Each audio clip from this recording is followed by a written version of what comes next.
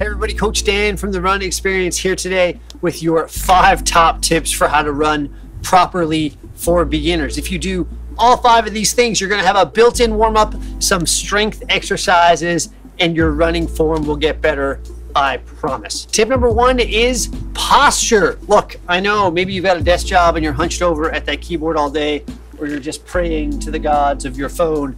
Maybe it's the opposite of that, and you've got your back arched a little bit too much during the day.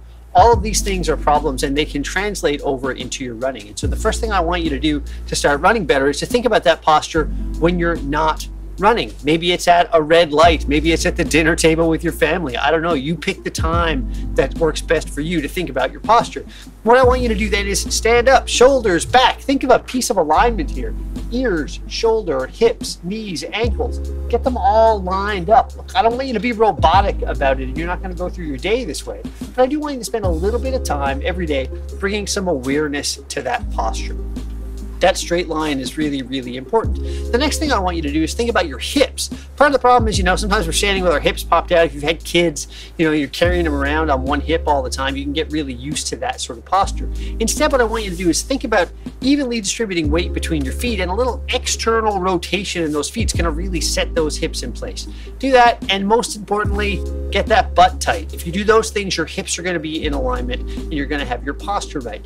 If you get used to doing this when you're not running, it becomes much easier to do it when you're running, and the opposite is true. If you aren't able to hold this posture when you're not running, the chances of you having good running form go way, way down. It's just really hard to run properly if you can't stand properly first. The last thing that's a really good check for posture is to do this little exercise. Take your middle finger and your thumb, lay them here on your collarbone, and stick your pointer finger straight up in the air. Where your chin aligns here is that's where your chin is supposed to be. So it's not too far forward, it's not too far back, you're not looking too far up or down. Right here, if you get those 2 fingers on your collarbones, stick that finger up and touch your chin. That's proper chin alignment while you're running. Finding that good posture is really important, but having the strength to keep it is even more so. So I've got 2 exercises for you now that are going to help build the core strength you need to hold that proper posture while running for a long period of time. Lots of us can keep good running form at the very beginning of a run, but it starts to fall apart over time, and the longer you have before you start to feel that fatigue, the easier maintaining good form is going to be. These 2 exercises you're going to want to do on a yoga mat or a nice grassy spot or somewhere soft in your house with a bit of carpet, because we're going to have you lay down, one on your tummy and one on your back. They're not extreme exercises. They're very simple, but they're not easy. So here's what I want you to do first. Root on your back with your shoulders and your head up kind of in a crunch position. Legs at 90 degrees from your hips. Most important thing here is that your lower back is rooted. The moment you start to get concave here, you get a little space in that lower back, then you've lost your form, you're doing it wrong, and you're not getting the benefit you need. Now, what I want you to do is think of your arms and legs kind of as weights for this exercise. The further they are away from your body, the more weight you're putting on the bar. In a perfect world, what you can do is get all 4 of your limbs out nice and wide, and keep them there for 30 seconds. Now, if you find this too much, if you start to lose form, or you're just not feeling like it's good for you, bring it in closer. Get those arms in, maybe the legs in a little bit. That's fine. You can build up to that 30 seconds of this good wide posture. 30 seconds here is great for the core. I can feel it already. For the next exercise, it's sort of a modified Superman. I want you to get over on your tummy, and the first thing I want you to do is tighten that butt and turn on that core. You're gonna do that, and your hips are gonna root down a little bit. Now, sometimes when you see people do a Superman, they're way up off the ground right away from the beginning. I don't want you to do that. Instead, what I want you to do is think about tightening that butt, turning on that core, and then legs and arms are just gonna come up about 1 inch off the ground. I could go higher, but I don't want to. For this exercise, thumbs pointed toward the skies, toes pointed just 1 inch or so off the ground, and hold it here for 30 seconds. Those 2 exercises are really going to help build the core strength you need to maintain that running posture. that's so important to run well over time. Your next tip is breathing. We're generally not that good at it, despite the fact that we do it all the time. Lots of us, because our posture isn't great, we tend to breathe into here, the shallow part, the top of our chest, and we're not using our diaphragms as much as we need to be to get full deep breaths.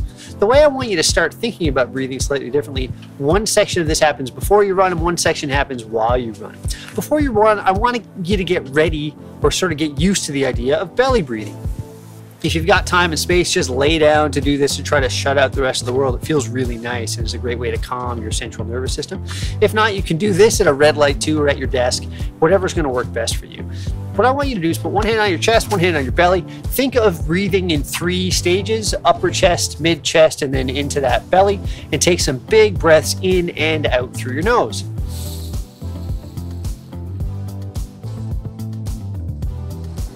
So inhaling first through the top of your chest, then the middle, and then the belly. Do that 5 or 6 times. It's going to calm you down and make you feel good.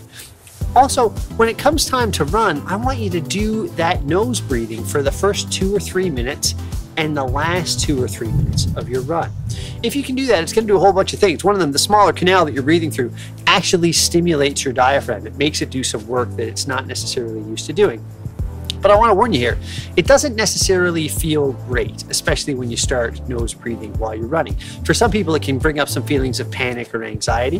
That's totally normal. You can breathe through that if you want to. Slow down your pace to bring your heart rate down, and it's going to feel a lot easier. But trust me, it's worth it if you get past that first sort of negative feeling and stick with it. Some nose breathing while you run is really a good practice. Tip number 4 is arm swings. I know what you're thinking. You run with your legs. What do arms have to do with it? Well, actually, a lot of proper running form happens in your upper body, and if you get it right, it can make a big difference. If you get it wrong, it can also make a big difference. So there's a few things to keep in mind, and then I'm going to give you a drill to do to make you look silly at the gym, but it's worth it. First thing to keep in mind is that I don't want you to be too tense, right? I want your shoulders down and lots of fluid arm swing. You can use your arms lots. Try to think of your elbows pushing back as opposed to your hands moving forward. That's a better cue for you. And then think of your nose as the midline of your body. You don't want your arms coming across that midline. A little bit of swing toward that midline is okay, but big exaggerated motions across that midline are no good for you. You want to be able to turn this way. So I want you to see it this way. So it's your elbows go back, fists go forward and up, and that's good running form. Now, how do you practice it? Well, like everything, you practice it by actually doing it. And so first thing I want you to do is just 1 foot forward, body's upright, butt's tight, core turned on, and practice that motion. Sometimes people think of having like a holster, like a pocket holster or a gun or something, and you're bringing it forward. That's not a bad image for some people. Here, and then I want you to really get going. 15 seconds of this as part of your warm-up is great. Then you're going to just put the other leg forward and off you go again. Do the same thing. I love arm swings as a way to open up and think about running as well. And so it's really easy, just arms up and back. Gosh, I can hear junk in my shoulders clicking away already. I'm obviously not doing enough of this work. Lots of these big arm swings in both directions before you run is going to open up your chest and bring your shoulders back and down, which is where you want them to be to get proper arm swings. We've done all the prep work. Now it's finally time to talk about our legs and how they need to do this work for us while we're running. Running form and how your feet hit the ground are really important, but it's not really what you want to need to think about when you're starting your running journey. Instead, you want to think about a pulling motion with your legs. The ability to get that leg up and through quickly and efficiently with all the right muscles turned on is really important. And there's 2 exercises we're going to use to learn to teach our bodies how to do that, and they both make great parts of your warm-up as well. First one is going to be high knees, and the second one is butt kicks. Start those high knees really slow. Nothing too exaggerated. Just get the feeling of your knees coming up to start. Then get your arms out at 90 degrees and make sure you can really reach up and touch those hands with your knees. Now, it's not good to high five yourself. That's not quite the same thing. When it comes time to do the butt kicks, it's the same sort of idea. So you're going to start just normally a not very exaggerated motion, thinking about your heels going back and up. And then when you're ready, hands go back and really kick them. At the start of your run, if you integrate these just for 15 or 20 meters, 3 each time, so 3 high knees and 3 butt kicks 15 meters ago, you're really moving toward good proper running form then. If you want more tips for beginners, check out this video over my shoulder. I promise it'll get you going.